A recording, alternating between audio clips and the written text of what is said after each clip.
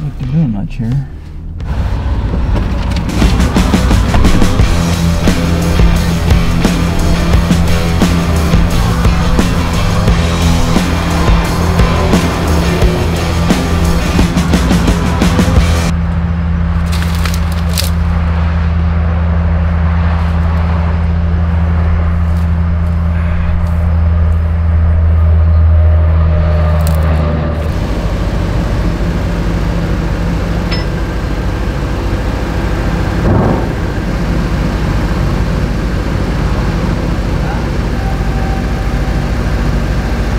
To explain this project, this is what's called an auger bore. They're putting this, might be like 36-inch casing across the interstate. I think this is I-70 right here. We're just west of Indianapolis on I-70, putting this 36-inch casing across the interstate. You can't trench across the interstate, so again, Midwest Mole, they shoot a lot of bores across interstates, very, very common. There's some road work going on here, so I don't know if this is drainage or I don't know what it's for. I didn't get that information.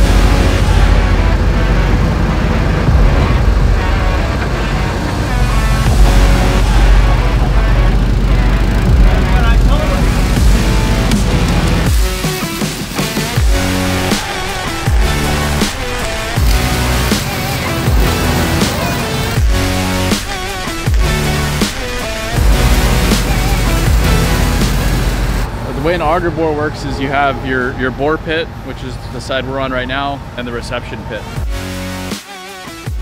They set it all up so the auger bore machine is on tracks, and it's basically this giant motor that spins an auger. So they set the tracks up, they shoot a pilot bore across with a much smaller diameter pipe to make sure they get it exactly where it needs to go.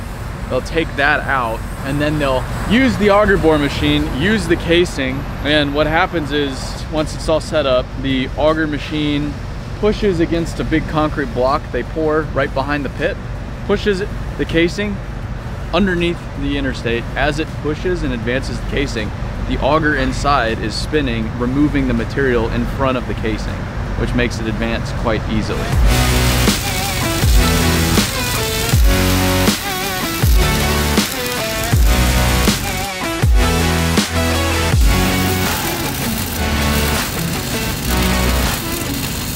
I think these are, probably look like 10, 12-foot sections.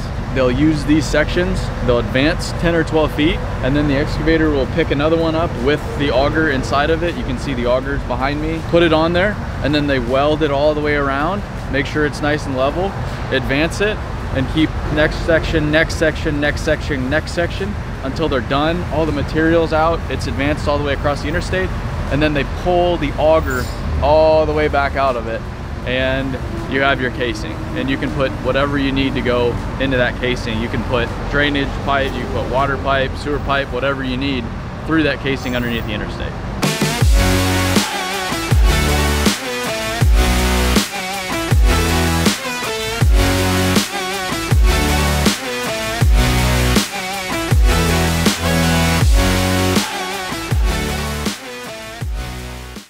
Another one of my very poor explanations on how auger boring works.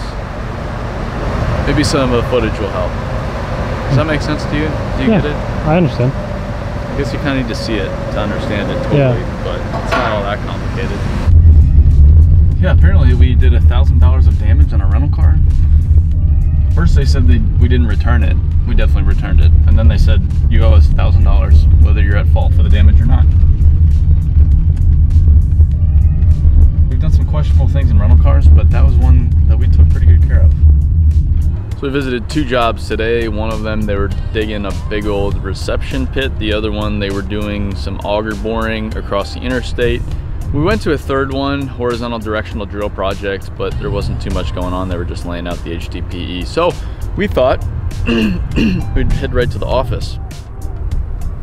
Midwest Mole headquarters, Greenfield, Indiana. We drove over here from west of town, stopped by the local Mexican restaurant, Chipotle, to grab some lunch, and now we're ready to dive in here at the office. I freaking love visiting this place as well. The unique thing about Trenchless, and about Midwest Mole especially, every job is completely different.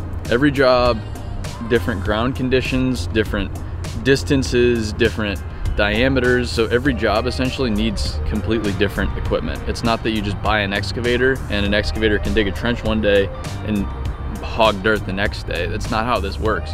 They need to fabricate essentially every piece of equipment they use on every job. So they have a massive shop. They have all sorts of fun stuff in their yard that they pull from any day of the week, and they're really damn talented at fabricating machines from scratch. So we're gonna walk through their shop, check out truck shop, check out their fab shop, see what's going on in there. I'm sure there'll be something fun. Once we're done here, we head to Chicago to see some demolition. So let's go check out what they got in here.